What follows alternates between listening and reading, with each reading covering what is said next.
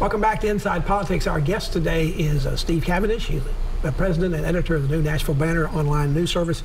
Steve, let's talk about the lone statewide race. Governor Bill Lee has no primary opponent. He has three little-known and underfunded Democrats running against him. Which one of the Democrats is likely to get the unenviable task of taking on a Tennessee governor? No Tennessee governor has lost a chance for a second term. I mean, it's sort of Memphis versus Nashville for this. Yeah, there's two Memphis candidates. There's two Memphis candidates. J.B. Smiley is the better funded of the two candidates from Memphis. Jason Martin is a Hendersonville doctor who's kind of centered his campaign around Nashville. Flip a coin. I don't know. Neither campaign has a ton of money. There hasn't been much advertising. Hasn't been much outreach. Who's going to be the sacrificial lamb? I have no idea. Governor Lee's been embroiled in this now weeks-long controversy about the degrading comments made about teachers by his education advisor, Dr. Larry Arnn. The criticism and pushback on the governor has been bipartisan, but in terms of this election, does it really make any difference? You can't vote against Bill Lee except to abstain from voting, and if you do that, if you don't want to vote at all, otherwise you got to go in the Democratic primary. So we're probably not going to see any impact on this, at least in August. I don't think so. And this is sort of, if you had a functional Democratic Party in Tennessee, that would be the issue that you would see really weaponized, particularly going into November. But I just don't think there's enough push there for them to be able to make hay in either the state house races, the state senate races, or the governor's race. For the first time, there are partisan school board races being held, I guess, in just about every county of the state. Has this change been, in your mind, better or worse in terms of creating voter interest and turnout? I think it's been worse, and a lot of voters that I've talked to, at least here in Nashville, have said that it's kind of thrown off the rhythms of the cycle.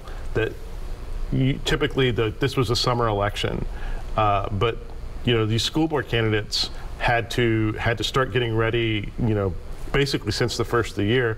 It probably cost them some candidates. There was a teacher who was going to run, or who wanted to run it in one primary, but because of the rules about being able to run for political office, couldn't do it during the school year. It was just sort of a mess. So much during the pandemic, schools were a battleground. Are we going to continue to see that? Are we going to have electric going out to throw the rascals out? Is it going to be a tough race for incumbents, or is it going to be, or voters now looking ahead to what is going to happen in the future, and like COVID in general, they're kind of over it? I think it's kind of I think it's a very noisy minority that really wants to stake out these extreme positions in school board races, and particularly whether it's arming teachers or whether it's about kind of COVID response.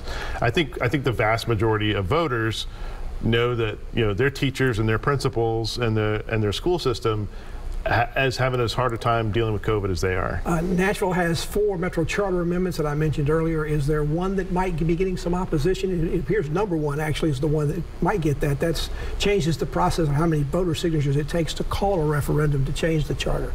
You haven't seen anything public about that or paid advertising, but I hear there's a lot of movement about that or talk about it on social media. There's a lot of behind the scenes sort of jockeying on it. Of the 4, numbers 2, 3, and 4 are very non-controversial.